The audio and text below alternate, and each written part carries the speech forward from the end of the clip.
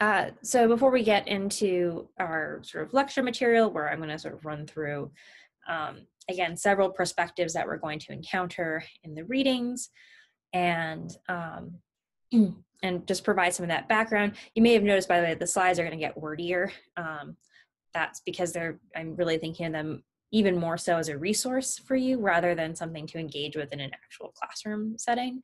So while, I think, the slides tended to be less wordy when we met in person, because I wanted to focus on having a conversation and a back and forth, and just use the slides as sort of other kinds of reminders. I recognize now that you're going to go back to these in a different kind of way. So again, don't freak out. You can return to them whenever you like. Yeah, but again, for this week, for reading, we're looking at chapter 28, The Unraveling. So we're heading into a really confusing period for many Americans. In the late 1960s and early 1970s, politics becomes more polarized, the Vietnam War drags on, and a president, for the first and so far only time in U.S. history, resigns with the looming threat of impeachment. So it's a pretty intense time period yet again. We also have some documents in the reader I'd like you to look at from Vietnam as we sort of wrap up our discussion of the Vietnam War. One of them is obviously much earlier. It's Ho Chi Minh's Declaration of Independence from 1945. Again, just a sort of a reminder for those of you who maybe watched the first episode of the Vietnam War as extra credit. Recall that from many perspectives, the independence is the goal early on, and for many Vietnamese throughout, that it's an anti-imperial conflict rather than a Cold War conflict. And also there are also some memories from veterans, including former Secretary of State John Kerry. Also later in the week, I'd like you to skim through as best you can, look at the Sorensen memo on presidential succession and impeachment. So of the many weird twists and turns of Watergate and Nixon's near impeachment was the fact that he almost got impeached without a vice president. His vice president had already been impeached for separate issues with respect to fraud in Maryland, and had stepped down. So there was a period of time where Nixon looked like he might, an impeachment might go to the House and Senate before Gerald Ford could be confirmed as vice president. And that's the weird period that this memo comes out of. Sorensen was a Democratic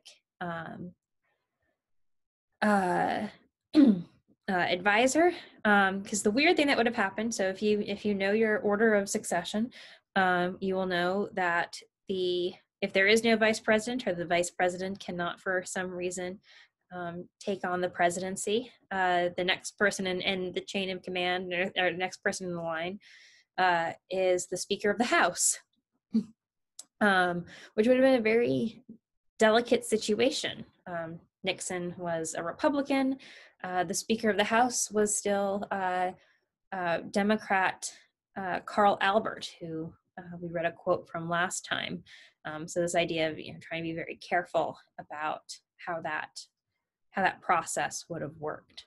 It did not happen that way. Of course, Ford was pretty quickly confirmed by the Senate, and we had a vice president. But there is this period where something very weird could have happened. If any of you are fans of The West Wing, I think it's in season 4, they basically have this same plot point happen where the Speaker of the House from the opposite party temporarily becomes president. It might be season 5, anyhow.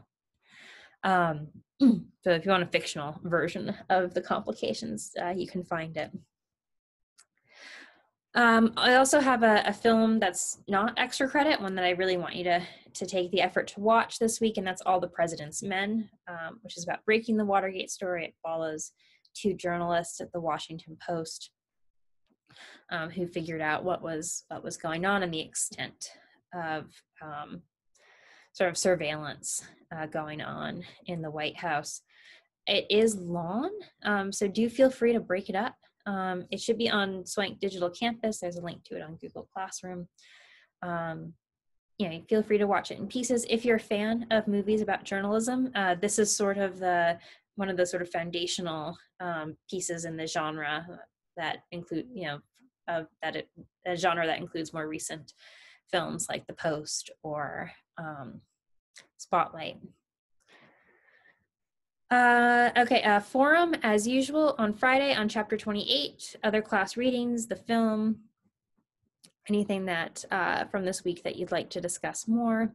Questions by Andrew, Annalie, Cyrus, Emily, John, Mary Kate, Riley, and Wade.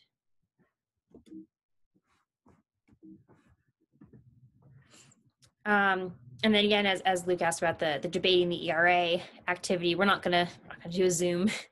I think that was too ambitious. But do look for group assignments later today. And again, I'm just coming up with a list of talking points and arguments that are reflective of the figure you're assigned. So again, what maybe preparation would look like if we were having an actual debate. Or you could imagine it as if you were, say, staff for one of these political figures, helping them prepare for an actual debate. But again, nothing too strenuous, just a document with those sort of clear points on them. I'm just looking to see that you understand what their arguments would have been. Reflection, then we have reflection 5, our last reflection paper, which is due on Friday. And you can discuss any of the sort of Cold War global interventions that we've talked about. You can look at the Brands reading. You can focus on some of the primary sources about the Vietnam War, or textbook discussions of interventions in Latin America and the Middle East. So that's all fair game. Just again, I ask you to focus on one thing and put it in context. Please don't try to do all of those. We'll have another quiz posted Friday, due Sunday. Looks like that worked pretty well. I graded the half that were done relatively early yesterday. Looks like for the most part, you guys are doing really well on the quizzes. As always, just make sure that you are answering the question fully. Sometimes they are 2-part questions, so make sure you're answering all parts of the question. And again, having examples to back up your conclusions is always helpful. We also have 2 extra credit films this week. 1974's Chinatown, which is on Swank Digital Campus. It's a noir film that's sort of takes place in the past, but as it was when we looked at, say, The Twilight Zone, and we will when we look at other examples of science fiction, this sort of neo-noir is also looking at reflecting issues that were present in the mid-1970s, including concerns over environmental regulations, as well as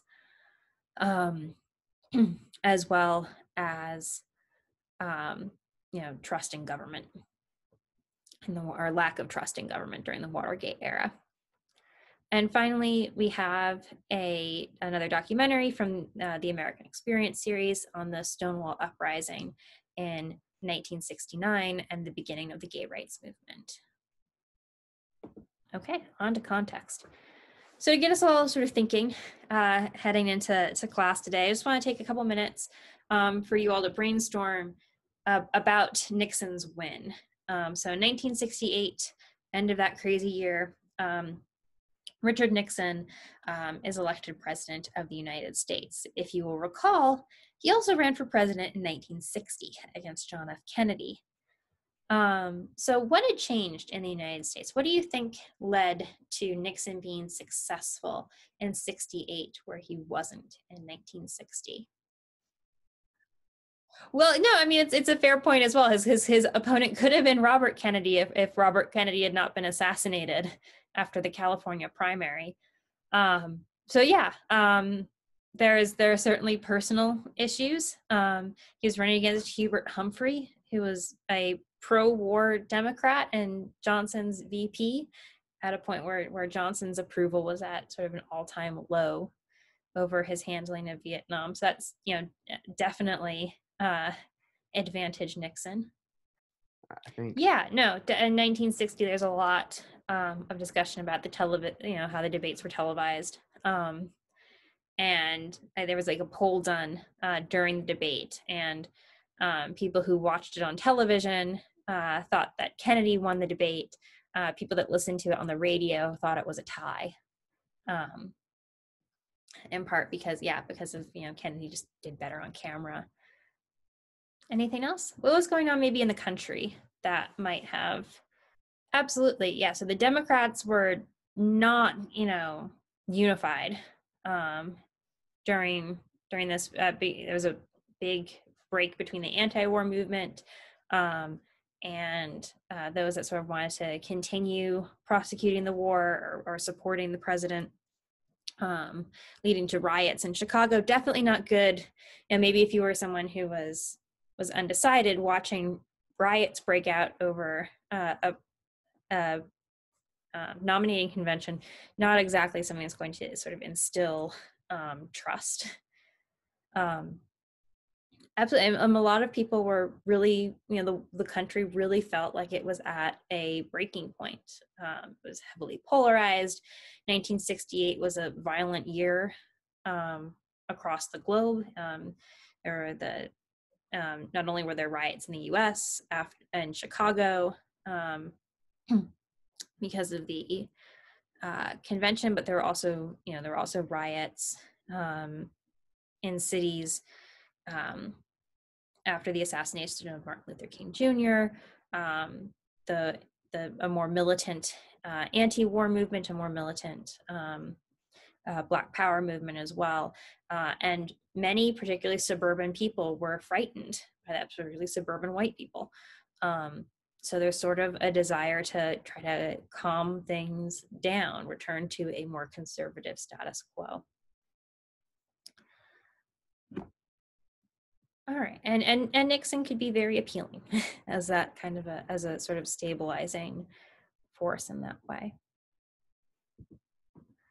So if we look at the electoral map, we can see that Nixon won a majority of the electoral vote. He did not win a majority of the popular vote, as is often the case in presidential contests, particularly when you have an unusually strong third-party candidate, which we do need to address somewhat. So there is a pretty strong third-party showing by Alabama Governor George Wallace, running as a, quote, American independent. Anybody have know anything about George Wallace or remember anything about him? Just so if you have seen the video, there's sort of this infamous video clip of Wallace standing. I think he's at the University of Alabama, saying segregation now, segregation forever. That's him. So Wallace was running explicitly as a segregationist, as someone who wanted to roll back the 1964 Civil Rights Act and 1965 Voting Rights Act. So that's where he's coming from. This idea of the idea that the civil rights movement had gone too far.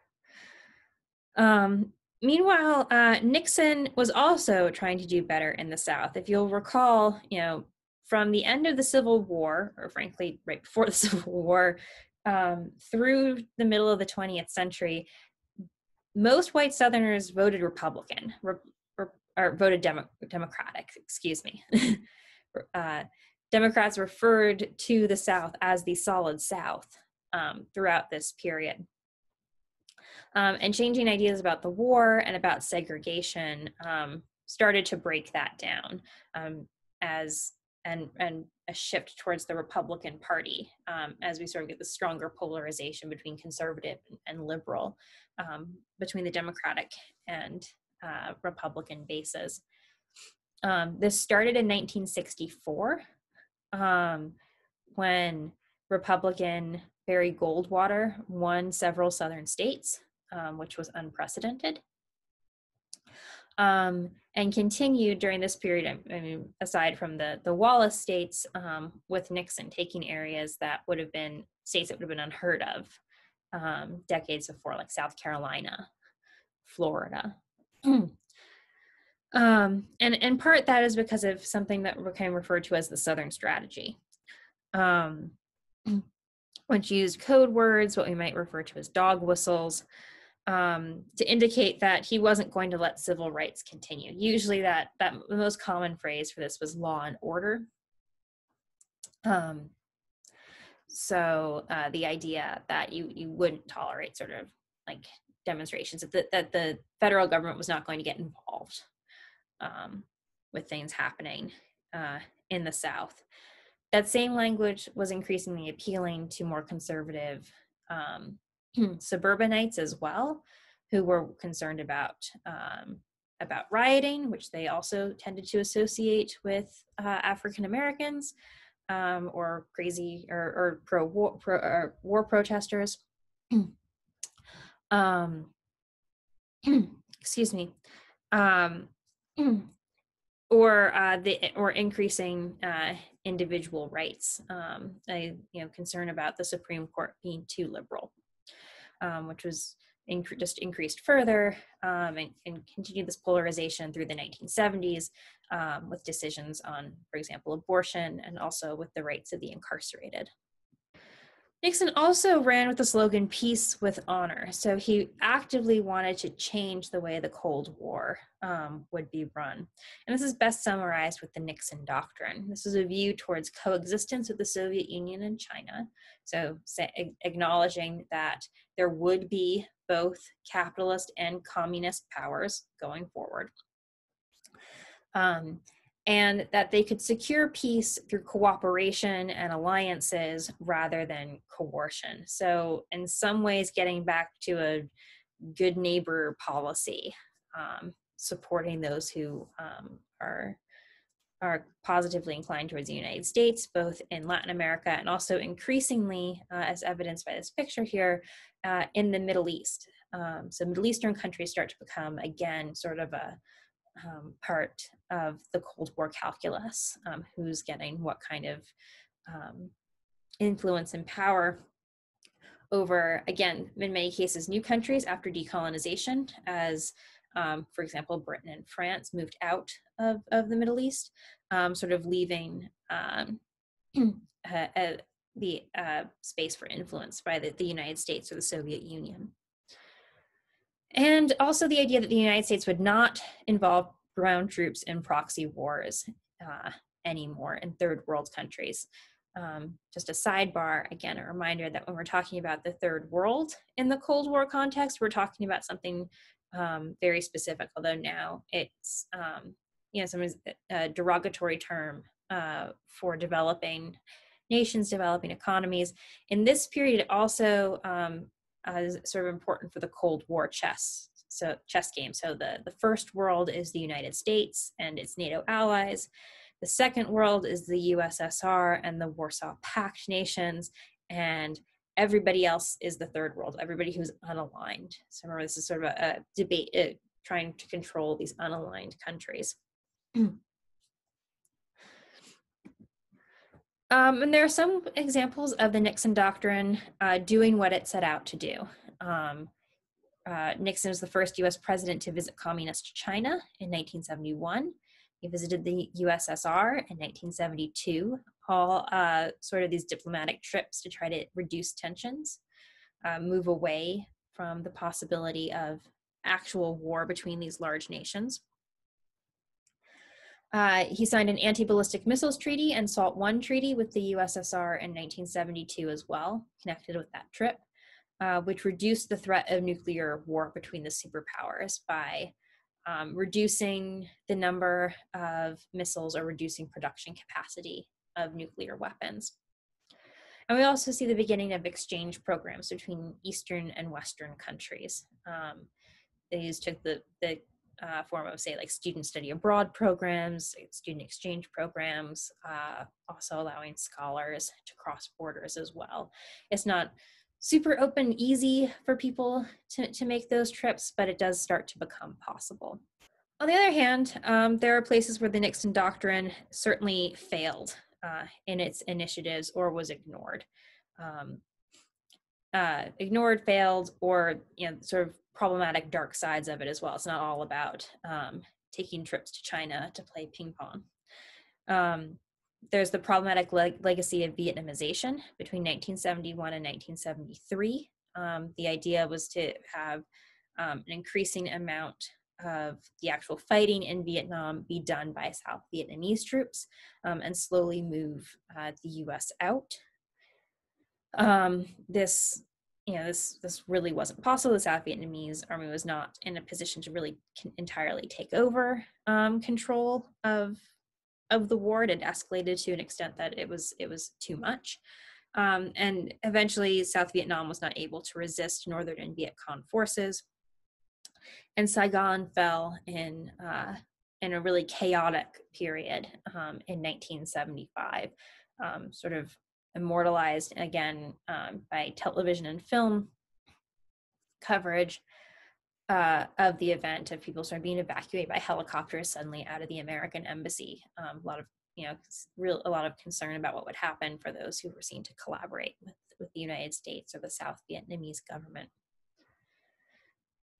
Nixon also started arms sales to Iran, which drove up oil prices at a time when Americans are having trouble affording oil.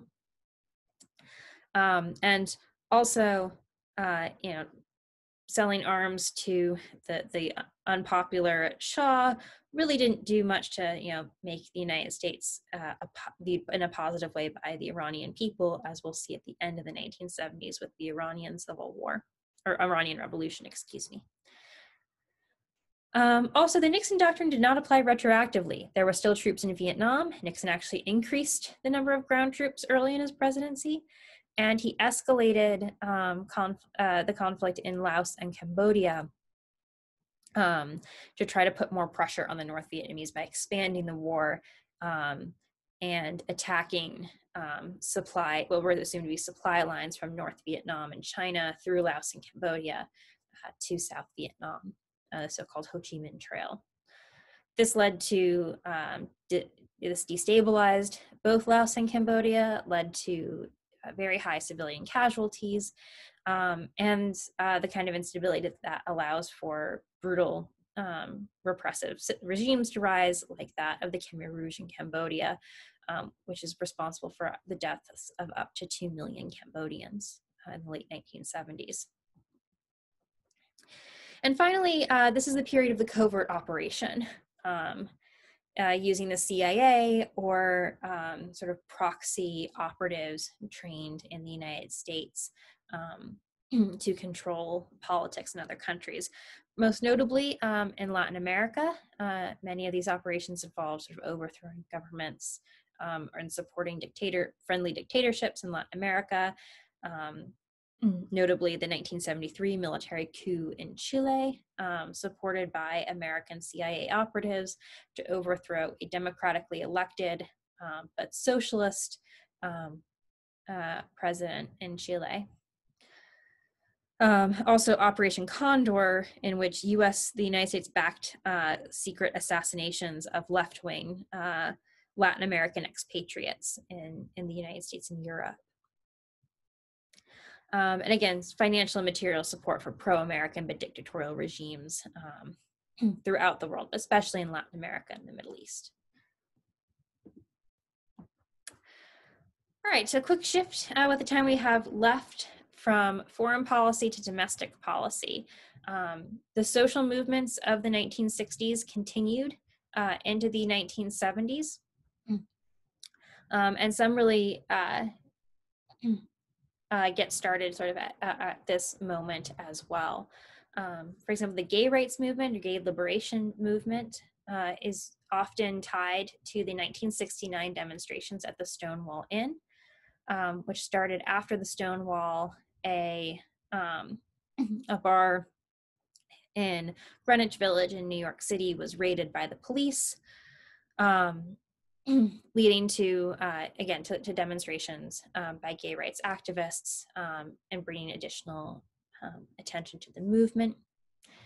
And starting to try to break down, like with other other groups that had been systematically and historically marginalized, gay and lesbian people started to demand their rights and non-discrimination as well. To an additional extent as well, trans people, although trans people were at this point sometimes marginalized often, from sort of the mainstream gay liberation movement. One example of sort of one of the structural changes that was fought for and successfully completed during this period was to acknowledge that change the idea that same-sex attraction was somehow pathological. So starting in the late 19th century and codified in the 1950s with the first of the diagnostic and statistical manuals, the American psychiatric community considered same-sex attraction to be a disease, that it was some sort of psychiatric condition. And needed to be treated as a disease, sometimes pretty brutally. In 1973, after a lot of lobbying, including by a small but increasingly vocal number of psychiatrists who came out during this period, the APA voted to remove homosexuality from the DSM in 1973 and to acknowledge same-sex attractions as part of a normal spectrum of human sexual behavior. Although it should be noted it was not fully removed until a new edition in 1987.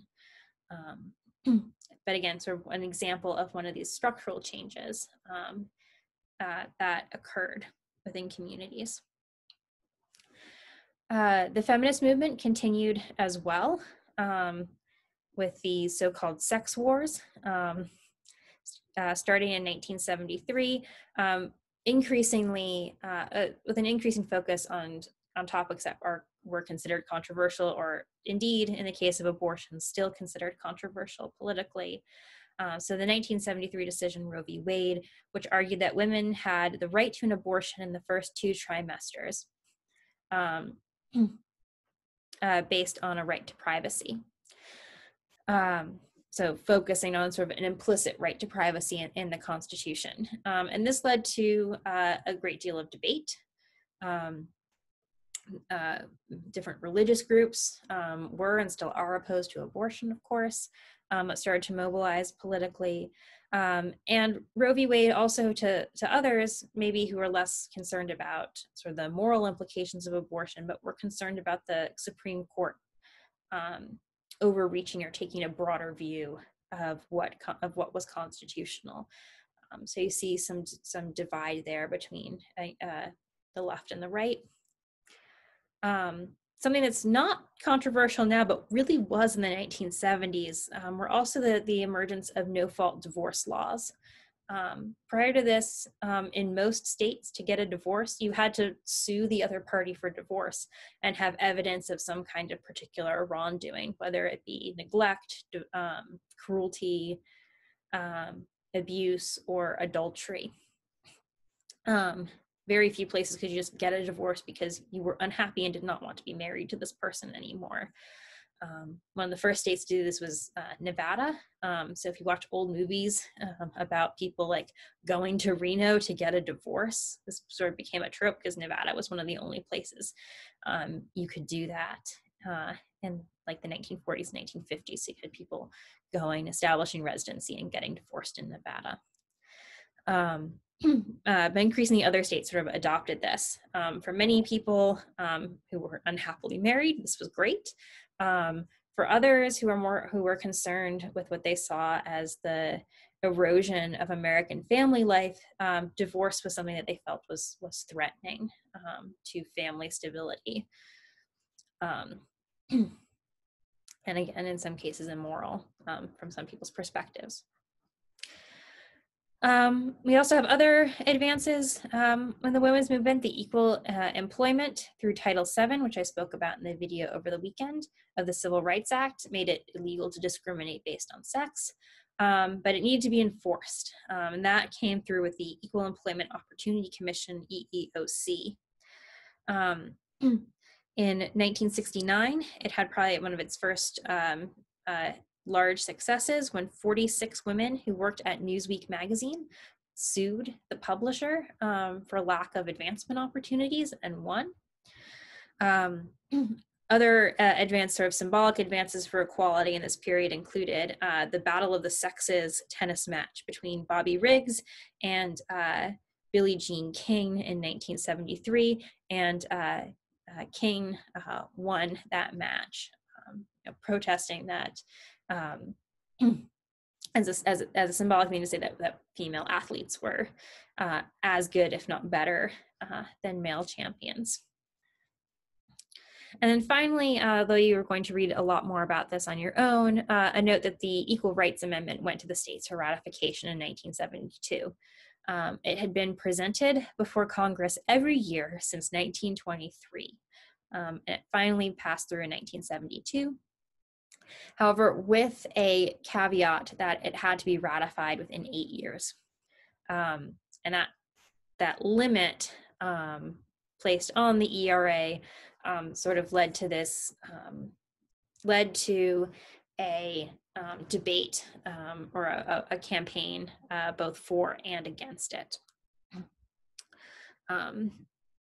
Phyllis Schlafly became the face of the movement of arguing that women were against the ERA and against losing sort of traditional privileges, similar to the arguments against the ERA when it was first written in the 1920s by Alice Paul. Also, the environmental movement got started in earnest in the 1960s, in some cases with concern about health. Historians of medicine have sometimes talked about this as a revival of an environmental perspective in medicine, including the quote by John Burnham on the screen. So in Silent Spring, Rachel Carson, who was a biologist and naturalist, pointed out the effects of toxins in the environment, in this case, largely DDT, which is an insecticide widely used to kill mosquitoes. However, it bioaccumulates in larger animals and can lead to malformation of the shells of birds' eggs and other toxic effects in the environment. And by the 1970s, decades of pollution and industrial pollution meant that the world seemed pretty gross and dangerous. Perhaps best symbolized by the 13 times the Cuyahoga River caught fire in Cleveland, Ohio. This image is from 1952, but this was an event that happened on occasion between the 1950s and all the way back to the 1860s from oil and gas pollution in the waterways. Other kinds of environmental pollutants that started to get a lot of attention included lead. Studies of lead poisoning in children in the 1970s showed startlingly high lead levels in large numbers of children. Lead was in gasoline, so people would inhale it, particularly in cities, as well as readily available in paint. Those environmental leads started to be removed in the 1970s. De-leading of gasoline was completed by the 1990s. But there are still a lot of lingering problems, for example, in older homes from lead paint that wasn't properly sequestered. Much of this led to the first observance of Earth Day on April 22nd, 1970. So we're coming up very quickly on the 50th anniversary of Earth Day. And again, particularly with pollution during this period, the environmental movement had widespread support across the aisle, and environmental legislation passed pretty easily in the early 1970s. EPA was created in 1970, as well as the Clean Air Act. The Clean Water Act was passed in 1972. and the Clean Drinking Water Act in 1974, all limiting the ability of polluters to pollute. Other challenges, however, were economic. Deindustrialization accelerated in the Northeast and Midwest, which had already been starting. This loss of high-wage manufacturing jobs was compounded by the beginning of large-scale factory automation. So technology increasingly putting people out of work or making what had been highly skilled jobs into unskilled jobs and therefore lower paying. And the moving of cheaper and more factories to cheaper and more business-friendly areas. So low union participation, low taxes, low regulation. Some of this started as early as the 1920s with textile manufacturing moving out of the Northeast and into the Southeast. And continued through the 1970s of a movement first to the South and West, and by the end of the 1970s, the beginning of outsourcing to countries with fewer regulations. It's also the end of the highly progressive tax codes of the era of affluence. So progressive in the sense that if you had a very high, as your income increased, your the percentage of that income that was taxed steadily increased as well. And we start to see the beginning of a return of the trend of income inequality. Also, increased oil prices and energy embargoes started as well throughout the 1970s, and we'll speak more about those next week. This is just for you as a resource on the Watergate scandal.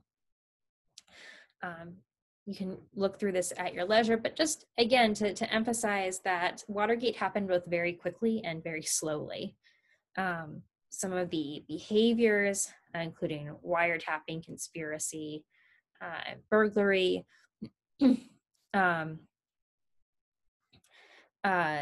that tie into Nixon's start all the way back in 1971, when the administration started to be really very worried about leaks. So the Pentagon Papers, Daniel Ellsberg, a reporter, or Daniel Ellsberg, who worked in the government, leaked the Pentagon Papers in 1971. They were printed by the New York Times and Washington Post. Those papers detailed the fact that the Kennedy and Johnson administrations had been consistently lying about the severity of the war in Vietnam and the level of American involvement, which led to serious backlash. Nixon was not implicated in the Pentagon Papers, but he was really concerned that something like this could happen at all, and started to be concerned about leaks. Heavily prosecuted Ellsberg for leaking them, and sort of starts this sort of his tape recording system to keep tighter control on information inside and outside the White House. That kind of attitude directly leads to this break-in at the DNC headquarters in 1972, and the administration getting involved in the investigations. This is where Nixon himself gets in trouble for things like obstruction of justice, for halting an investigation, for firing prosecutors to try to slow down what was happening.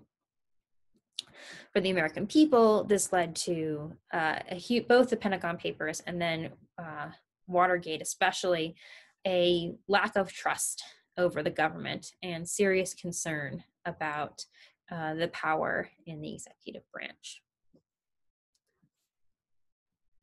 We will continue to talk about all of this next week.